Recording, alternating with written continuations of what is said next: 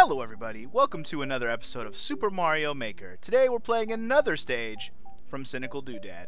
I don't know if he remembers that he gave me this stage, because this is the last one he gave me. He actually gave me this one a while back, but I just haven't gotten to it yet. The last one he gave me I already played, the Bouquet Escape one. But this one, Traditionalist 2, hard. I don't think I played Traditionalist 1, but it is Super Mario Bros. 3, so I'm excited. Hopefully his stage actually isn't that hard. But we'll have to just see, because of this crazy precedent that Funky G has set up that now he might not be able to beat a stage. Anyway, I'm always down for some Mario 3, man. I feel right at home. Also, I feel like that Hammer Bro can suck my balls. Yeah. Sorry if my reactions seem a little slow today. I am kind of exhausted, and tired, and sick, so if my play reflects that, you know why. I'm not gonna make excuses though. We're gonna play Mario 3 like a goddamn champion. That's what we're gonna do. I love this song. Anyway, I was gonna say something about something that I've been meaning to talk about this in the Mario Maker videos, but for some reason when I play Mario Maker, for some reason I forget to talk about this. But I want to bring it up in at least one Mario Maker video, just in case some of you didn't watch or give a shit about Metal Gear Solid, or didn't happen to watch my Metal Gear Solid Q&A video. Oh, damn it, I forgot to mash the button to float. I was thinking to float like with the cape, but I did not.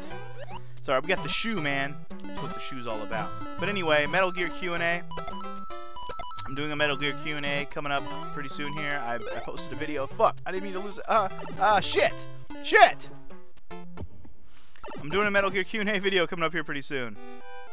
Fuck, I can't go down the way. But, the point is, I'm trying not to cough while I talk. Oh, man. Oh, man. Man. I didn't know those were there. So, let me get this out of my brain before I get back into focus mode here. Metal Gear Q&A video. I'm okay with people asking questions that don't pertain to Metal Gear, so that's why I'm okay with mentioning it on this video. So if anybody wants to ask any questions about anything Metal Gear related, cool. Not Metal Gear related, that's cool. Try to refrain from asking me, are you gonna play this, are you gonna play that? But I mean, if you're gonna ask it, I will likely answer it in the comment section and not in the video. But at the very least, if you have a question for Funky, go to the video. I believe I labeled it if you have questions and I have answers or something like that. Or I'll have answers.